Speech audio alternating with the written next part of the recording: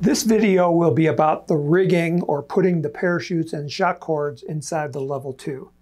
My name is Tim Van Milligan, and we're at the point now where we can start putting things together for flight. First thing we want to do is to take out our shock cord. Now remember, this is the longer shock cord because this is going to be the drogue chute, which opens up at apogee. And we want the longer one in there because the rocket's going to be traveling at a high rate of speed if it's arcing over. And the longer the shock cord, the lower the stress on the parts. Once the apogee chute is out, now the rocket is slowed down. So the main parachute, its shock cord is going to be the shorter one, which we haven't installed yet. So this is the 10-foot and this is the 15-foot.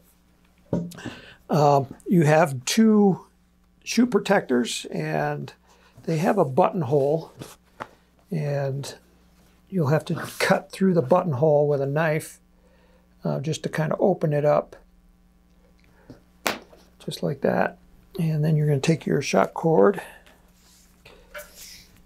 and you're going to go through twice.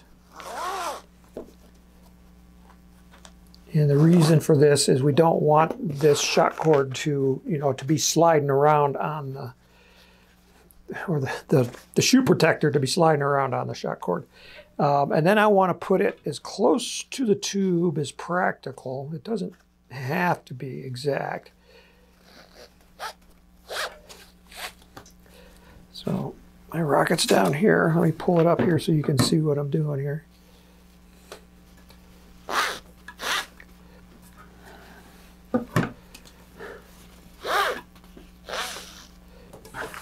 I am catching everything.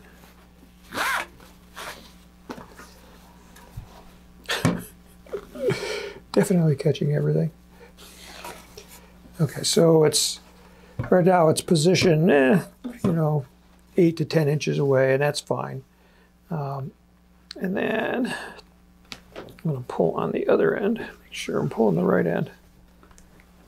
This end.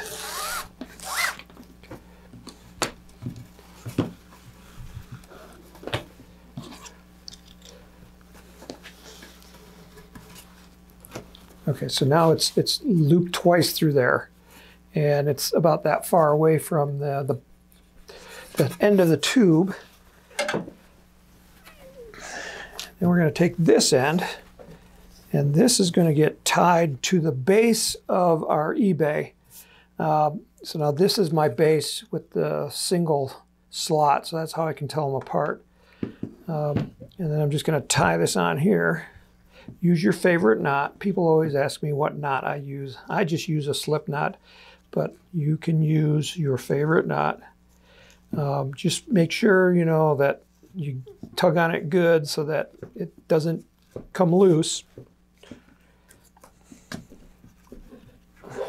I always like to take that loose end and tape it down just to give it a little bit of extra security so that it's doesn't start to unravel on me.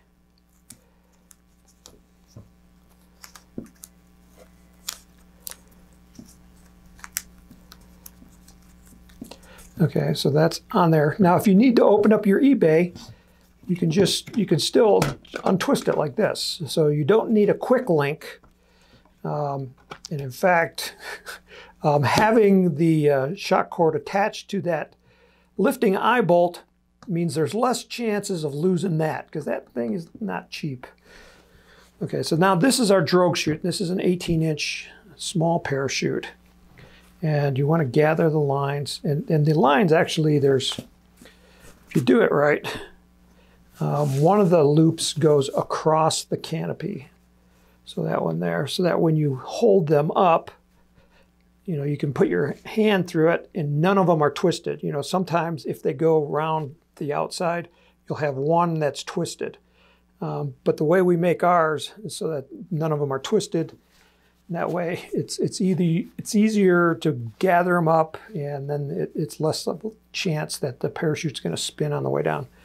Okay, so now I'm going to take that loop that I just made, and this is also going to go through there.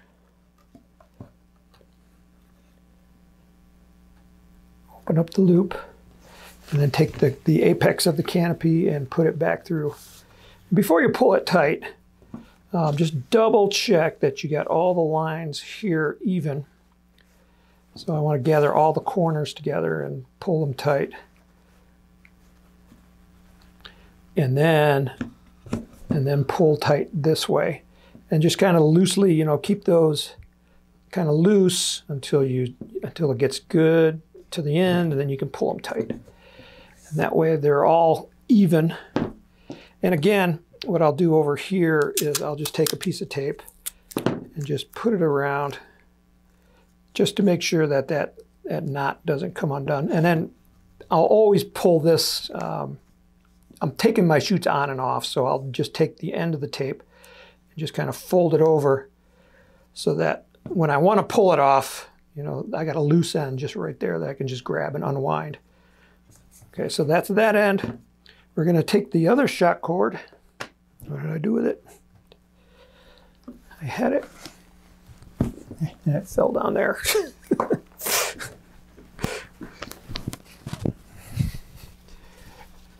Okay, so this one is going to go, one end is going to go on the nose cone, and one end is going to attach right here. Since we can remove this, I don't have to string it through here. You know, it is going to go through there, but I don't have to because I can just unwind it right there. So again, tie your favorite knot here on the base of this. I was not a Boy Scout, so I do not know the best knots. I just use what works for me.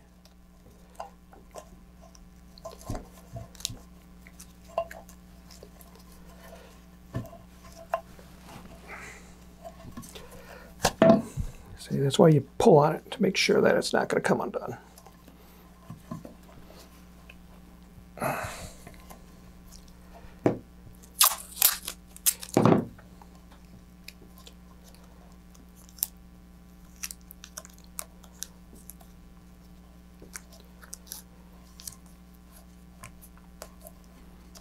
Okay, so that's that end. Almost lost it. Okay, so I'm going to put this through.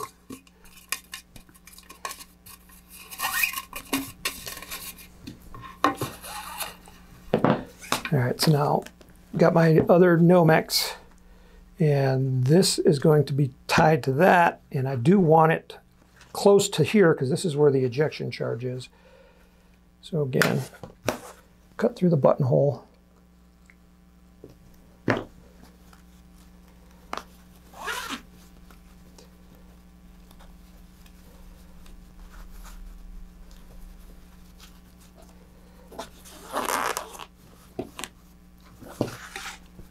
This will be tied to here.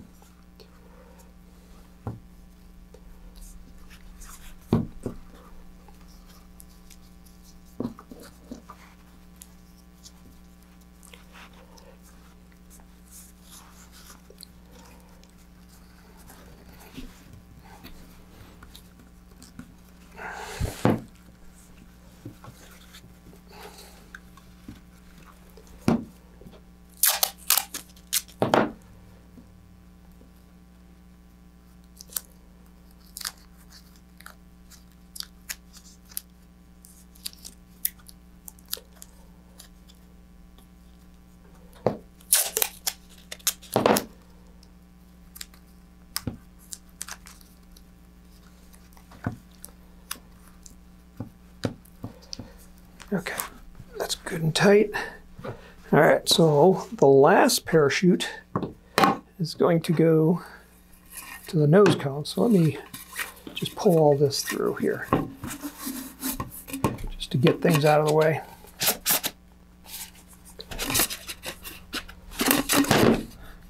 There we go. All right.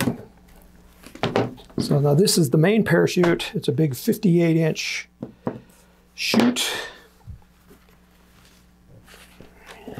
See how nice this is. Really gorgeous chute.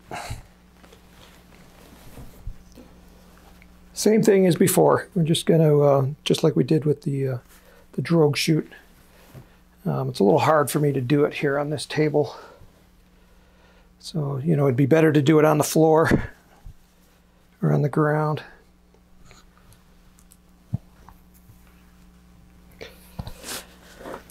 I'm going to pause here and straighten out my lines.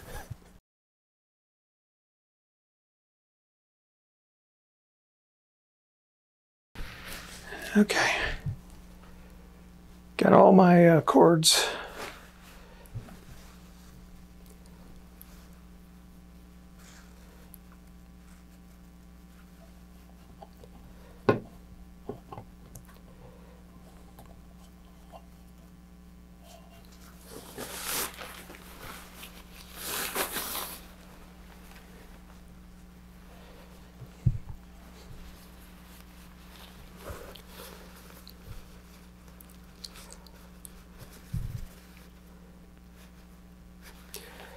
Okay, again, you know, hold on to this end right here and then pull tight. All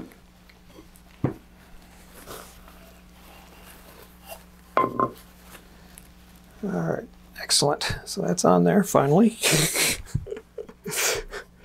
We're going to take the tape, do the same as we did before. Just wrap that around. Fold that over so that I can remove it later when I'm swapping out parachutes. Okay, so now my parachute is there. Our Nomex is down in here.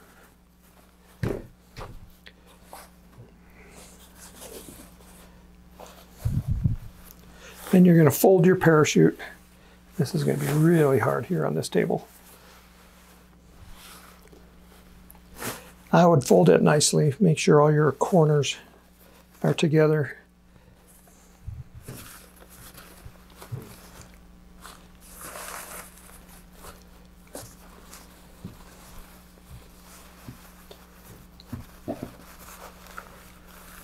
I like to do a zigzag fold,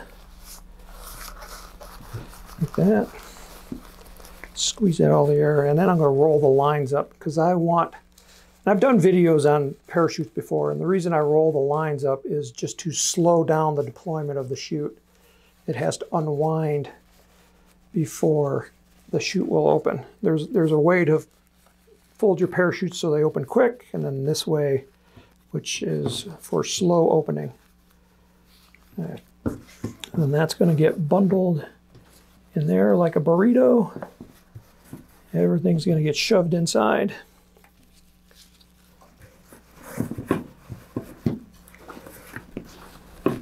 This is the harder parachute because it's bigger, but you can see it wasn't too hard.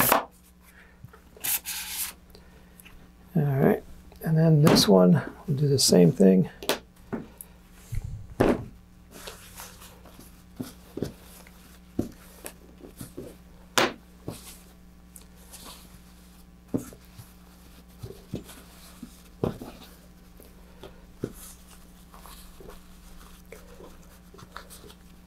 This one I was going to wrap up really small.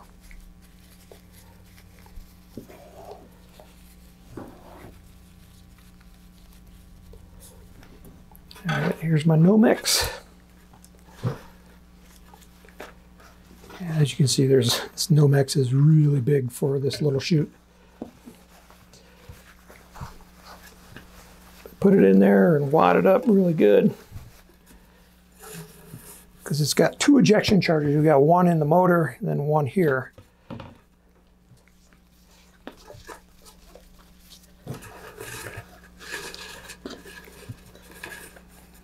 Okay, that will go there like that. We have the plastic rivets that I showed you before. You know, you have to install those, so you rotate it around until you line up your holes, put those in. And then we're just about ready to launch. We got to put the motor in, turn on the electronics. If you have shear pins, this kit does not come with shear pins, but they would work really good on the nose cone to keep the nose cone attached. Some people might ask, do you need a vent hole in the bottom section, and that's not a bad idea. If you make one, it probably be less than like 1/8 of an inch, and you might like to put it near the rail button. We got the coupler right here, so it can't go in that area. So if you put it like below the rail button, you know it's going to be fine. If you're flying a really high thrust motor, it would be really good to put in a vent hole. If it's a low thrust motor, and I recommend a low thrust motor, at least on the first flight, there's probably enough leakage that you don't have to worry about an early separation. So in the next video, we'll talk about putting in the motor, and then hopefully we can be ready to go and fly this thing. So this is the Level 2. My name is Tim Van Milligan. Thanks for watching. May the winds be light, may the skies be blue, may all your rockets fly straight and true.